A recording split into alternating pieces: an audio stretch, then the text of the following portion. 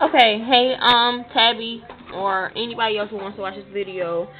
This is Beans on Photoshop CS2. I'm making this for my friend, actually, because she was doing another video, but she couldn't understand it for, like, her. So, I'm going to try to do it on here. Okay, first what you want to do is go to Layer. You're going to create a new layer. Go to Layer, New Layer, and just click OK. It's a new layer.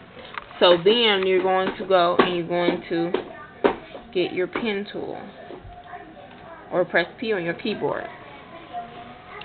Then a lot of people like to start like near the head or close or whatever. I'm just going to start right here. Once you have that little dot, move along and you make another one like that. You go back to your pen tool, you left click, you go down to Convert Point tool, and you pull it around to make it beamy like, if you would say. So you can go back to your pen tool or press P, and you click on that exact dot. It's called Pick Up Path. So you're picking up the path, and then sorry, my mouth is dry. Then you press P again, and see the result's going to look like that. Then you go back to your pen tool, Convert Point tool, take a point, do the same thing, kind of round it out, make it cute. Go back or press P. Pick up path again. Pick up path again. Then you make a new anchor path. Click. Go back. Convert point tool. Round it out again. P. Press P. Click the exact dot again.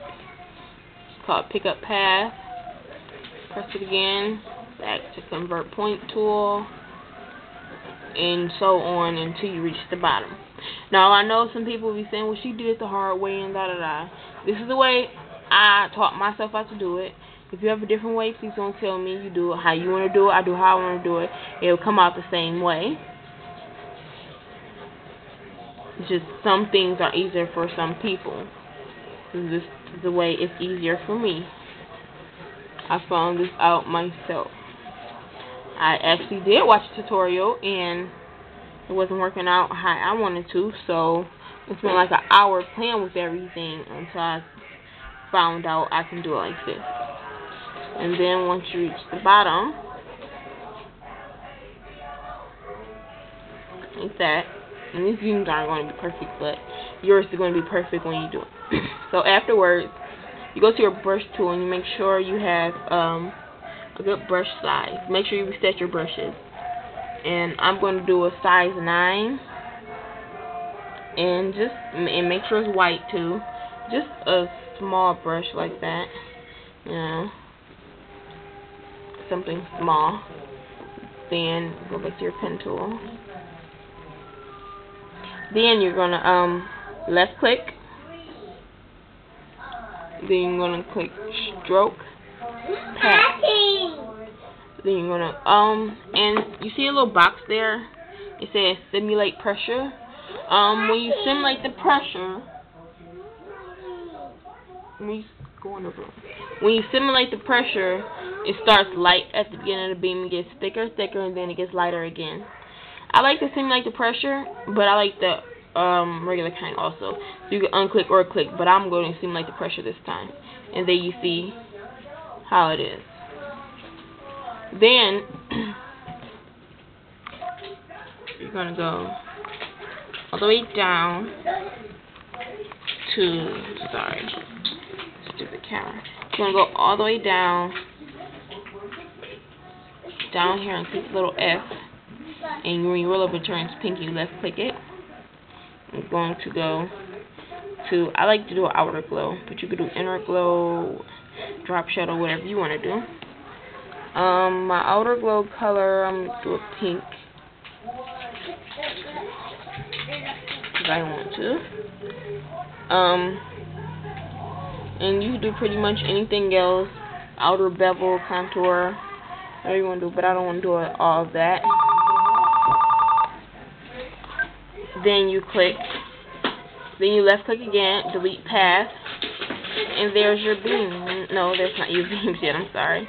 Then you go to your eraser tool, and I'm using eraser tool size 13 because this is kind of a small picture, and you erase the parts you need to erase. So I erased part of the head, so like it's coming behind her head instead of in front of her head. Now, if you want to, you could just, you don't have to. Some people might like to. Then I start erasing these parts to make it have the going around effect.